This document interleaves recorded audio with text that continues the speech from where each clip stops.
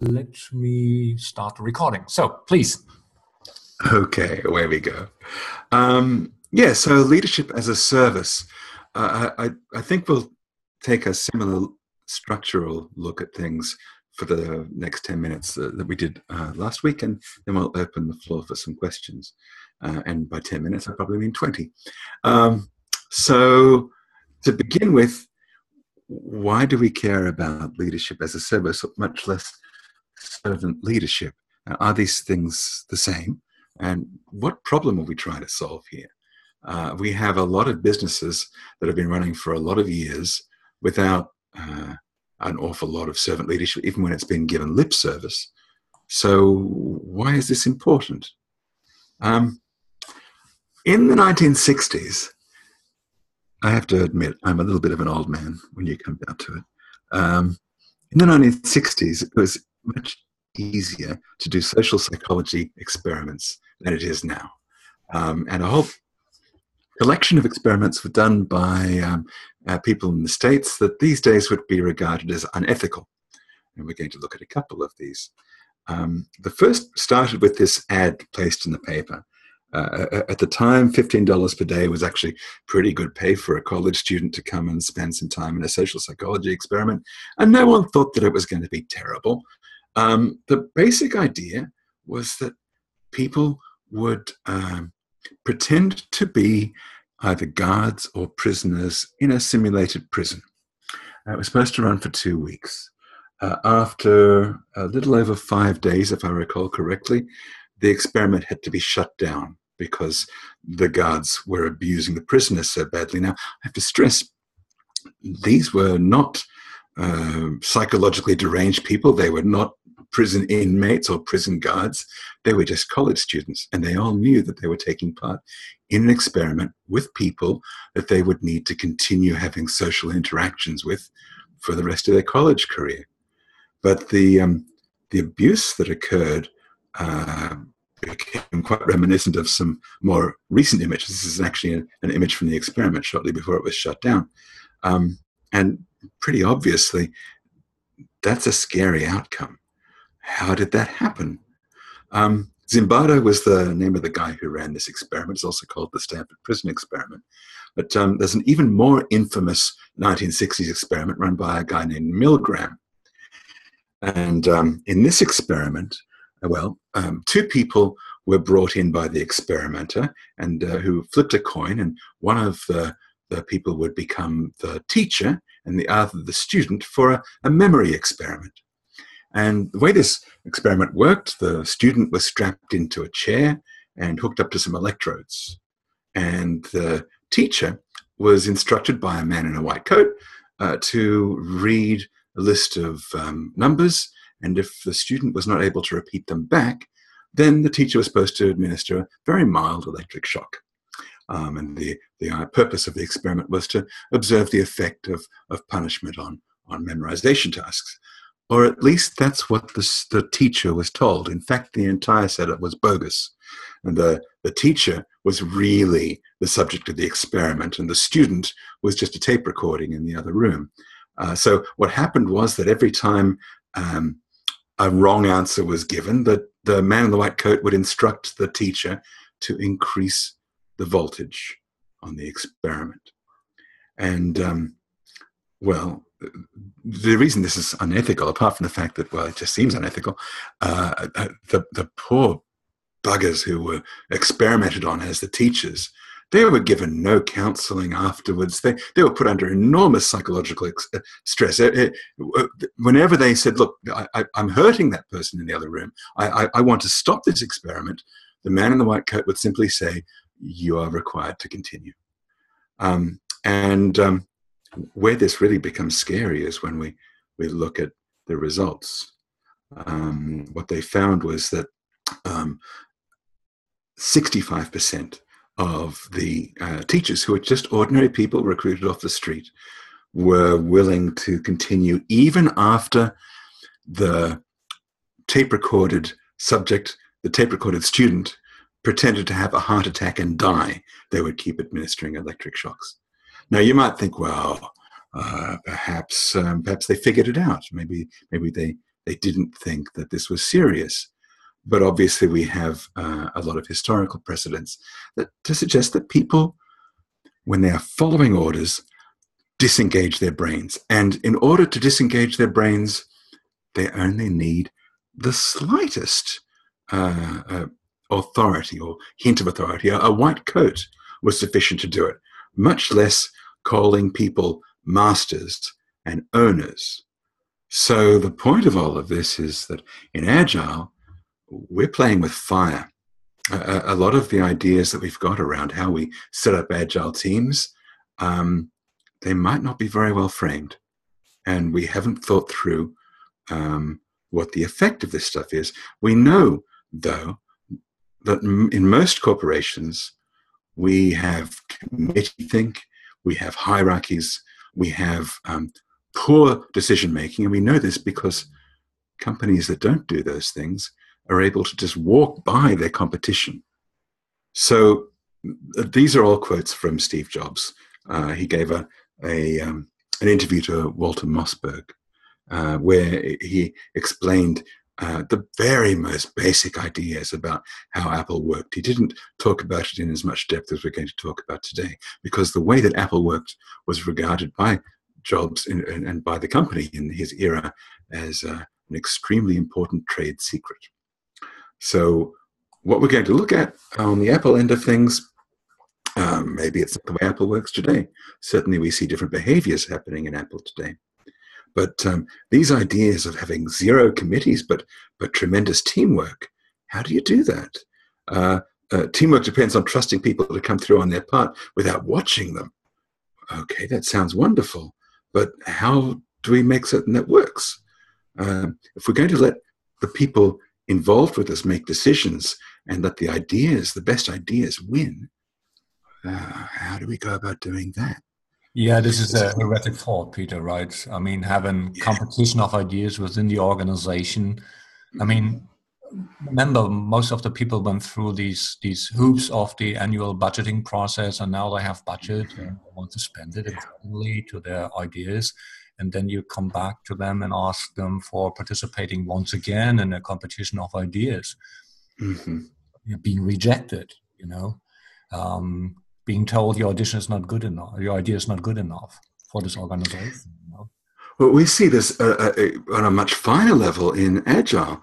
When we do big room planning and we have scrums of scrums leading up to the powerful people in the room, we're reinforcing all of these kinds of tendencies to fail to consider the ideas.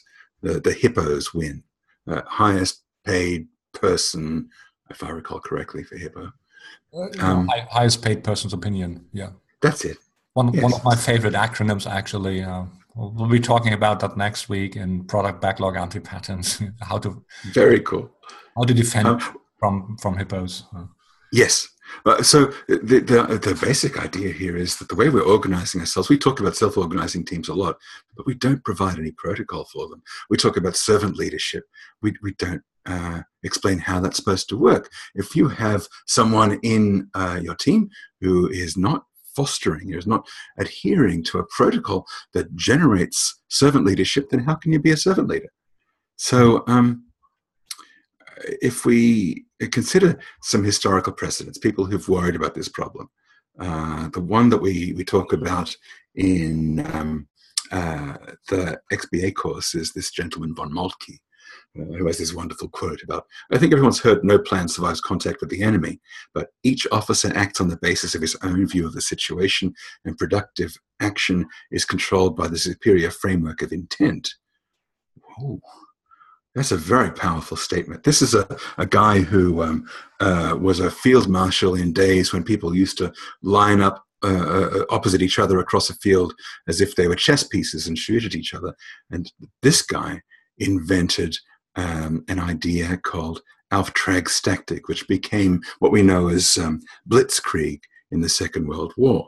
So he really revolutionized the way that military organizations able to get things done, to take the command and control out of the way things worked, and instead to make a framework of missions and submissions. And that is kind of familiar to us in Agile when we talk about epics and features and stories. Although, Peter, I have to admit, my being German, it's a bit frightening to say, okay, our idea of becoming agile organizations is somewhat slightly rooted in the ideas of a Prussian general from the 19th century. I completely agree with you. It's scary. We don't need any agile Nazis. Yeah. So, but at the same time, if we don't let the best ideas win, if we dismiss them because of where they come from, then, well, we're being a bit silly about it. So this idea of a superior framework of intent, that's really neat. If the framework of intent is to commit terrible purposes to reality, then well, that's not so neat. So I think it's more a matter of let's consider the tools and not necessarily what was done with them. Yeah, and the tools proved to be very successful, right? Go for your objective, reach your objective, and figure out how to do this. So, and trusting the people closest to the problem to come up with a solution. Yes. Well, perhaps what to do, how to do it. Yes. Well, perhaps let's take a step further back. We're talking about leadership as a service and/or servant leadership. A lot of people trace servant leadership to a man named Greenleaf, who's written quite a lot about it. But most of his ideas go back about 4,000 years. Now, admit this is not actually a picture of Lao Tzu. This is a picture of Tony Randall, because of course there are no pictures of Lao Tzu, and in fact, most likely Lao Tzu didn't exist. Like most famous historical figures, the story grows and grows until we have mythology that is far more important to people than whatever the words were that inspired the mythology. But there's a book that I've wound up working on for about 30 years. I call it the Agile Tao. It's a refactoring of Lao Tzu. And so I took a little bit from that. As far as I can see, this is very much the intent and the content of what was handed down. So this idea that a great captain doesn't lead his ship as a jade figurehead, but steadies her as a stone keel, that there is this overarching framework of intent. The direction we're going is not what the leaders are worrying about. Leaders are worrying about setting a vision, an intent to go forward, and then not sitting up the front going, okay, you do this and you do that. Governing by simplicity to help people live together in peace, with no laws but to secure trust, no taxes but to promote trade, no goals but mutual benefit. That's beautiful. Is that something that we can bring into the kinds of large organizations that we hope to use Agile with? We need a pragmatic way to go at this. Just the philosophy by itself is not going to help us. If we are going to oppose the kind of top-down command and control, waterfall-ish agile frameworks, then we're going to need a concrete way to go about it. So, if I move forward, a lot of the reason we have these ideas around command and control and hierarchy is because they solve real problems. They give us ways to organize ourselves that we wouldn't have any other way. Well, perhaps not any other way, but they give us a very immediate way to do things that we all understand. And it never ceases to amaze me how quickly people will assemble a hierarchy. In XBA, we have to come up with a whole, a very carefully thought out arrangement of patterns to be able to work with communications and learning across hierarchies, because the hierarchy is going to form anyway. We have to have a way of working with them. And this is a picture that it comes from a North American civilization, or perhaps it's symbolizing the way that this particular North American civilization worked. There's a civilization called the Haudenosaunee. The Europeans called them the Iroquois. And we're going to have a little look at how they got things done and then try and bring that back into a Steve Jobs context. Okay so far, Stefan? Yes, absolutely. Cool. So there's a lot of symbolism in that picture, and we're not going to have time to go into it all. I want to look more at how to take the kinds of metaphors we're familiar with in Agile and understand what the Haudenosaunee were doing, because it's actually got a lot in common, and then they went further. I think that most Agilists are very familiar with this picture of squads and chapters and guilds and tribes. But there is some potential problems with this picture, at least this picture in the context that it's been adapted into. Spotify folk often say there is no Spotify model, or if there is, don't try and do it. That really this is something that evolved, and it's not something that you can just imitate and expect to get good results. One of the weird things about this picture for me is Spotify talks about the Dunbar number, of which they say is 100 people. Robin Dunbar is still quite happy and healthy and alive. He's not someone who was trekking through the Amazon in the 19th century. He suggests that for modern corporate cultures, it's more like 60 to 80. So the science behind this is not settled. And when people turn up and say, oh, well, we're going to have a tribe of 100 people or 150 people, they really don't have an awful lot to back them up. So we're much better off looking at finer grained things, like this picture. Here, a tribe is not 100 people in this picture. A tribe is, 30, something like that. So we need to take all this stuff with a grain of salt. But the patterns, they're really interesting. The chapter meetings, that's a really powerful way to organize ourselves. We looked at that a little bit last week when we were talking about DevOps. So, but I want to think about this in the context of a real tribal society, and that's where the Haudenosaunee come in. These are people who had a civilization of about 1 million souls for 500 years. So this is not some primitive thing that you find in some backwater. These people were stable for a long period of time. Haudenosaunee itself means either the people of the longhouse or the people who build, which is to say engineering was very important to them. And a lot of science that they came up with, particularly agricultural science and science of social science, it still has many things in it that are of value. The Europeans who had experience of working with the Haudenosaunee, Franklin and Jefferson and so on, were very strongly influenced by this culture. And actually, the ideas were taken to Europe when those guys visited France.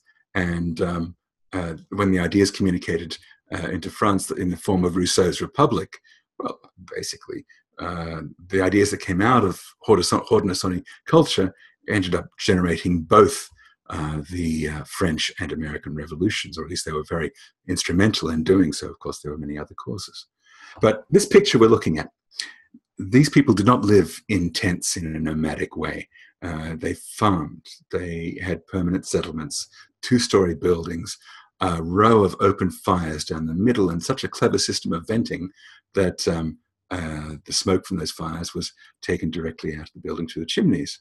And on each side of these 5 fires down the middle of each building, there was a family of 4 or 5 people, which is to say each of these longhouses was about 50 people. So it's easy to count up how many people would be in this village. The way that they governed themselves was by treaties, both treaties within each longhouse between the various family members, or actually clan members that cut across the families, and treaties across the longhouses that allowed the people who were living in them, or the clans that cut across them, in the same way the chapters cut across the squads in Spotify, allowed them to make agreements on how they would get things done, where the latrines would be, and so on. So this system of making treaties was very sophisticated, far more so than the way that we govern our organizations today. And it worked at many different levels. So when they looked at their own social structure, the Haudenosaunee saw this longhouse idea reflected at every level. So actually, if I go back to the village for a moment, you can think of each group of longhouses as like a set of 5 families on each side of a fire, except there's no fire, there's a corridor going down the middle. So this is effectively a longhouse of longhouses. And then they thought of the villages on either side of the river as very similar to having families on either side of the fire in a longhouse. So this was a tribe. A tribe lived along a river. It was a set of villages on either side of the river that they thought of as a longhouse of longhouses of longhouses. And this metaphor continued to a nation. There were 5 nations originally. They made it 6 eventually. And so a nation was a longhouse of longhouses of longhouses of longhouses. And when you get up to the level of the international Haudenosaunee Confederacy, where we have 1 million people, they regarded this as a longhouse as well. And at every level, the clan structure, which is very much like chapters, but sort of more fractal, allowed them to define councils to do consensus decision-making. And we'll look a little bit at the protocol for that in a minute. So I just showed you a European map of the Haudenosaunee. This is a Haudenosaunee map. At one stage, they called it the 59 families, but basically you can think of each bead as a village and each string of beads, because this was made with beads, each string of beads as a tribe. And so here we are looking at a tremendously rich social structure. We're looking at 1 million people. And if you compare this map with the way that we map our society or our corporations or our portfolios, we don't have these structures. We are lacking something. The ability to make agreements and to continuously refresh them, refactor them, peer-to-peer. That's something we don't do. We don't do it at any level of our society, and they did it at every level. So there's a lot for us to learn in terms of structuring an agile organization this way. Stefan, you okay so far? Yeah, Peter, I mean, I believe there's a reason why we have organizations of the kind we enjoy, air quotes, today. A lot of those derive from the industrial area. When you train farmers' boys in Michigan to assemble Model Ts, yes, the first thing you had to do is to make sure that they would all appear at the beginning of the shift, because you can't run the assembly line with half of the people missing. Yes, you basically want them to act like little machines, and that's perfect. Yeah. So how to turn a human being into a cog in the machinery. Yes. But why are we still so attached to this scientific management approach, air quotes, to organizing companies? Is it just an issue of legacy because they're still around? Or where are we supposed to go from here? I mean, the idea of you need to have a team of teams is not new. I mean, you can even write bestsellers based on that idea. And apparently, if we have a look at the North American continent in the 17th century, it's already been experienced and tried out, and it was working in the past. Why do we have to reinvent the wheel? I completely agree with you. We don't have to reinvent it. One of the neat things about this particular culture is they wrote down their method of making consensus decisions. It's called the Great Law of Peace, or sometimes just the Great Peace. And there's practice patterns in there that we can apply in a very direct way to get consensus decisions made and to get learning to flow across the hierarchy. So, but to come back to your question, why do we do things the way we do? It's a little bit like asking, well, why does a horse with blinders on only see ahead of it? The ideas we're looking at here, they're not current. If we talk about the Haudenosaunee with anyone in agile culture, we get blank looks. So we've forgotten our history. And you recall the great quote about those who forget their history are doomed to repeat it. So because we don't inquire, we don't look at how else could we organize ourselves, well, we don't see any other way to organize ourselves. And everything that goes on, even though we know it's not working well, it seems inevitable and natural that it doesn't work well. But here's a great historical example of something that worked far better. And we know it worked far better because there was enormous attrition from the European colonies to the Haudenosaunee, particularly among women, because this was a matriarchal society. But across the board, it was a very attractive way to live when your alternative was 17th century structures. So where do we go from here? Well, let's try and simplify. Let's get it down to what we can actually do day to day. This is all beautiful, but and I would love to talk about this more. We've been doing a bunch of research on this and to extract patterns from it.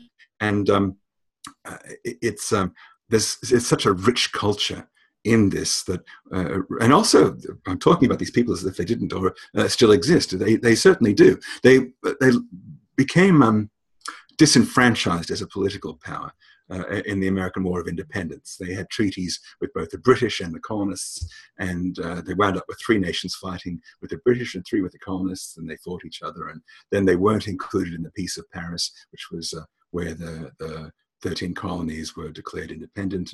And then a whole bunch of things happened that happened to many First Nations people around the world.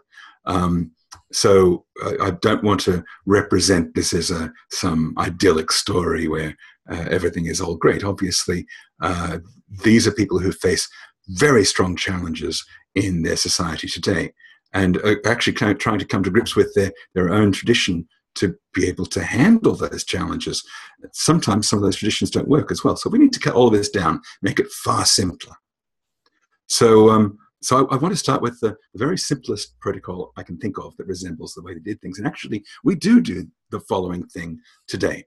If you are trying to make estimates in planning poker, and let's say 3 people in your team say that it's a 3, and 3 say it's a 13, and despite multiple rounds of planning poker, they cannot agree. What a Scrum Master will typically do, actually a wise Scrum Master, a crappy one might take votes or average it or something. A wise one will go, okay, what is the bone of contention here? What is this decision, this estimate really about? This is a database story.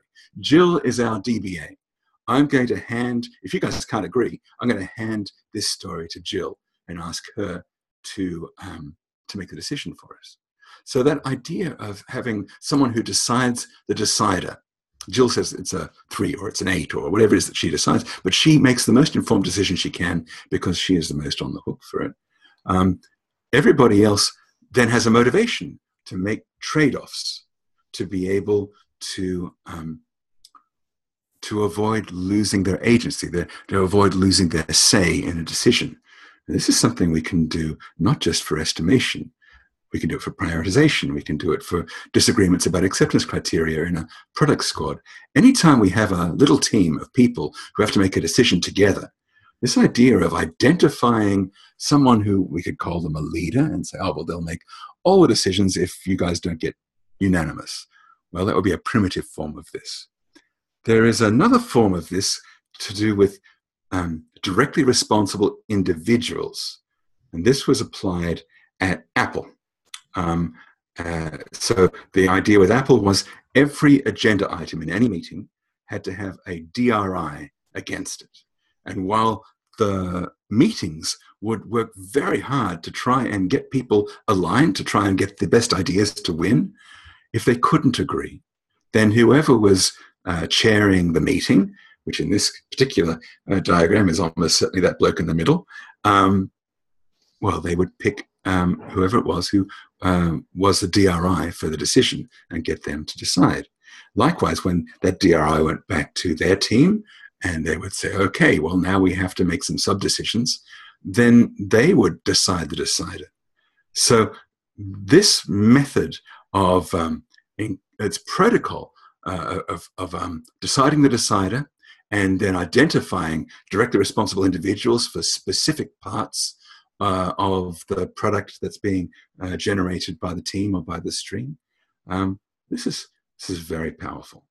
And obviously under Jobs, it generated incredibly good outcomes, even though Jobs himself is renowned as a corporate tyrant. If you actually go and watch the way that his meetings ran, because there's a bunch of videos of Jobs at Next on YouTube, if you go and watch them, you will see that he is a tyrant in terms of making certain the people in the room adhere to protocol. That he wants to get the best ideas together. If someone is going to object to something, he wants them to put forward a reasoned argument, and ideally one based on numbers. So this kind of leadership does not mean you can't have a strong and decisive leader. It means that you first make room for consensus decision-making, and then give time limits or event limits on when you would stop using that form, so that way you know you're going to get a timely decision. And you also have individuals identified who will carry responsibility for execution, so that they have a real stake in the outcome. And they won't just go, oh yeah, I can sort of agree to that because, you know, our team will do it together. Okay, so far? Looks nice to me. I expect we're going to have quite a lot of questions. We'll see how we go. So to finish up, this is basically the same diagram we looked at last time. We have a set of patterns that are based on the idea that we can have autonomous squads who are making decisions together. And we have chapter meetings to enable the decisions that the squads make to be aligned across a value stream, and then that the value streams make to be aligned across a portfolio. And we use leadership as a service in the little representative councils that we put together. These are councils not of people drawn from the squads or from the streams. They are councils of people drawn from the clans, sorry, the chapters that cut across those units. And that way people are able to get eye to eye before they even propose a way of working to be ratified at a council, and ultimately to be ratified by the people who would be involved in delivering. That's a longer story. We have a collection of practices that are around breadth-first product management, and that's to enable us to come up with the superior framework of intent. And if you watched the podcast that we had on 3D Kanban, or the one on 7 Samurai Kanban, you'll have an idea about how we structure that so that we minimize the number of moving parts, the number of cards on the wall. We don't violate Yagni, that is to say, you aren't going to need it. And then we have a portfolio council where we're able to align our value streams and look at the kinds of HR, resourcing, competency, financial, and compliance matters that we have to deal with in a portfolio. But again, we're dealing with representatives of chapters, and we looked at that last week. So point of all of this is we are trying to maximize the flow of learnings through the organization, and in particular across the hierarchy that inevitably forms in the organization. And this gives us a set of very simple practice patterns to do just that. I think I'm out of gas, Stefan. Good closing thought.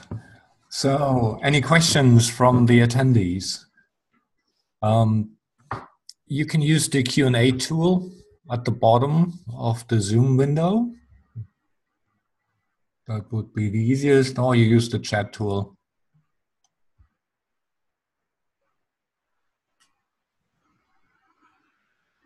Let's see.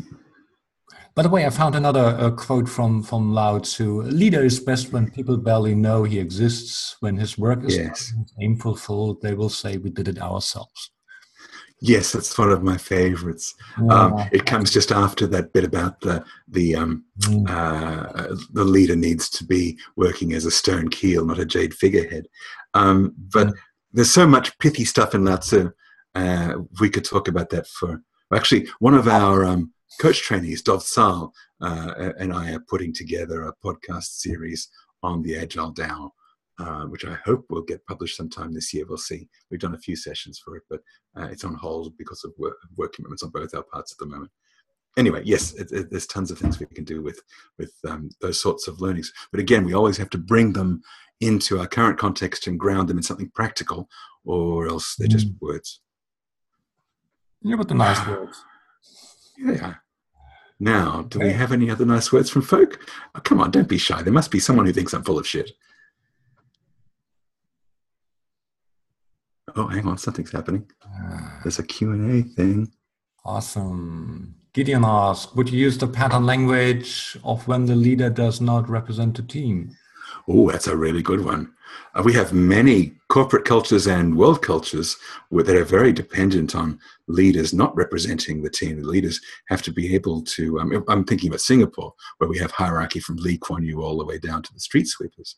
And so there we can use this leadership as a service pattern as a way to come up with the best advice we could give such a leader who doesn't represent the team. A leader who did not take that advice presumably has some concrete political reason for not taking it. Otherwise, they're just silly and they won't get ahead.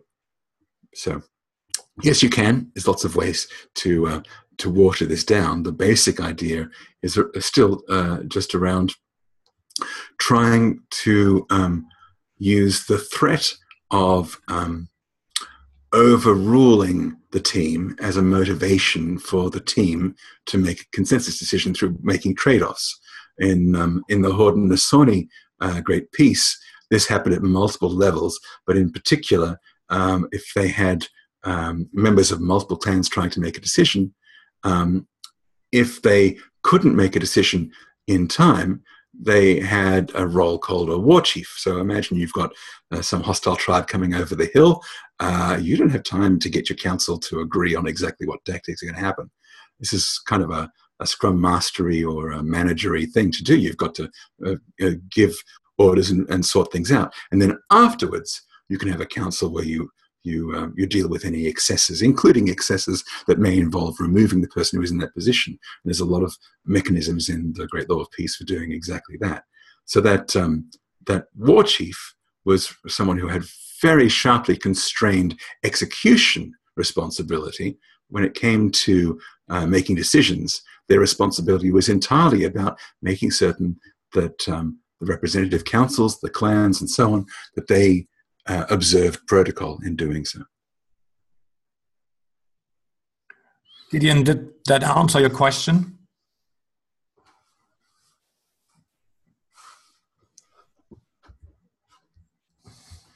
We may have killed him.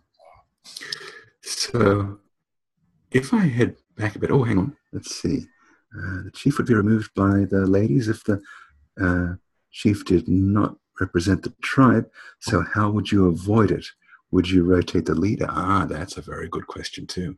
We have a pattern we use in something we call the game without thrones, which is one of our teaching games, but actually we're upgrading it into a method for DevOps squads to work together and to work on code together. We're actually looking at this as a way to take some of the Woody's Will ideas about mobbing and add a little bit of formalism. So when the matriarchal clans in the Haudenosaunee, they had the ability to remove any of these chiefs at any time. The chief had to represent the clan, and if they didn't do a good job of it, then they talked about removing the horns from the chief's head. Stefan, were you going to say something about this one? I think this is the most dreaded part of the whole idea. You know, you're losing the signs of power, the insignia of power. It's like being removed from the corner office today. You know, who's exercising control over parts of the budget. Yeah. So it's a good question, though. Imagine that you did have this ability for the group to remove their manager. There's actually a pattern that Nick Argel, one of our Aussie coaches, raised, that he's had experience of, called manager once removed, where they separate out the functions of supervision and evaluation. And so you are evaluated by your supervisor's manager rather than by your manager. And if in that evaluation it becomes clear that your manager is not making very good decisions, well, your manager's manager can simply raise you up a level. That's one of those ideas that sounds neat, but when it comes to putting it into practice, there's a social context that goes with it that might be quite difficult to work with. One of the neat things in the the Haudenosaunee way of doing it was that the decisions that were made were only temporary. And there was a harvest-oriented cycle of councils to revisit them.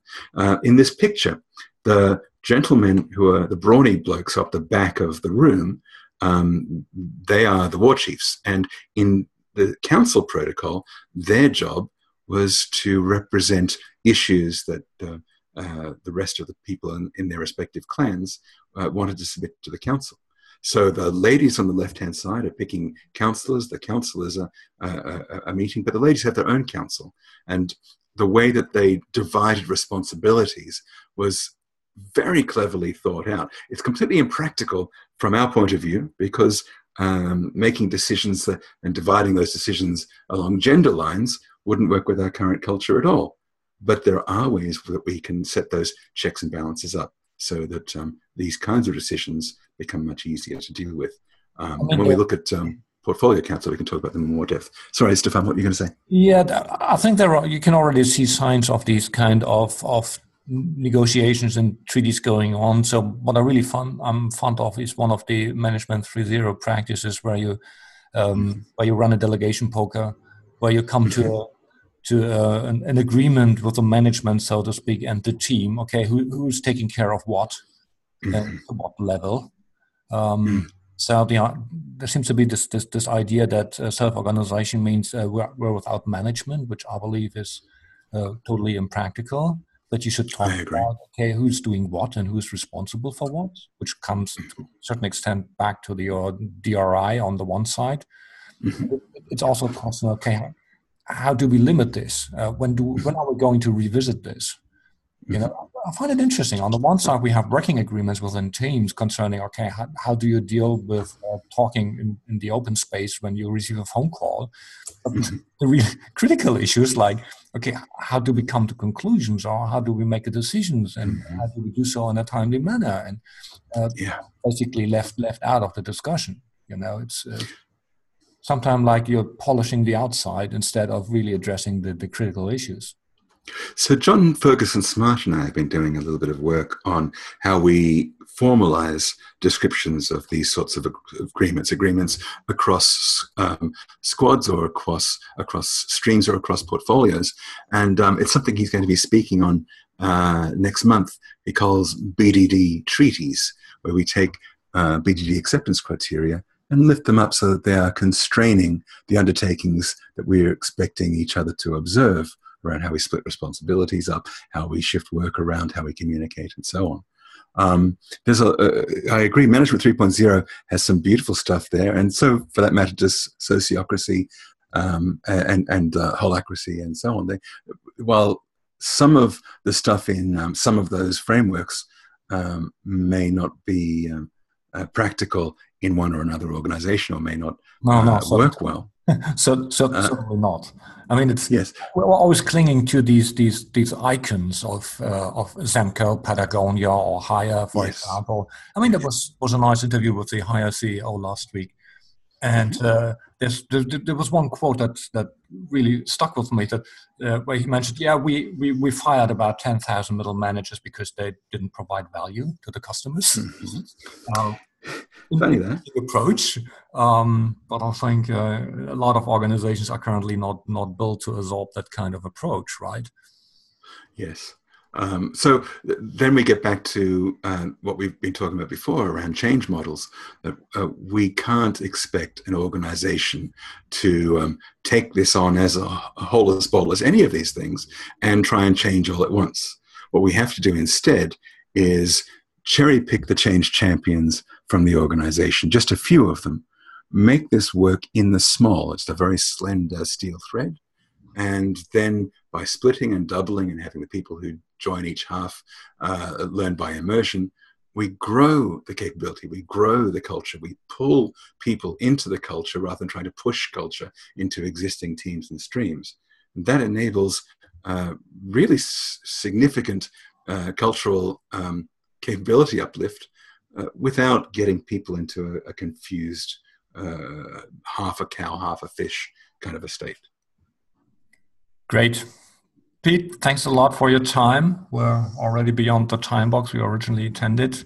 No worries. We will next week. I won't be available. I will be on Scrum Day London, but That's okay. Week after. 2 weeks from now, we will meet again, right? Awesome. Yeah. I have an idea about what we might talk about. Please. Well, we've done a lot of very broad stroke stuff. I think it would be nice to take a single one of our product management practices and really drill in and understand how we use this stuff and why it's useful. I'm thinking of Pirate Canvas. What do you think? Perfect. Let's do that. Good idea. No worries, mate. Okay. All right. So, talk to you again on May 18th, and we will be talking on the Pirate Canvas. Yes. Have a great weekend. See everybody then. Thanks for participating, everybody. Yes. Thank you. Bye.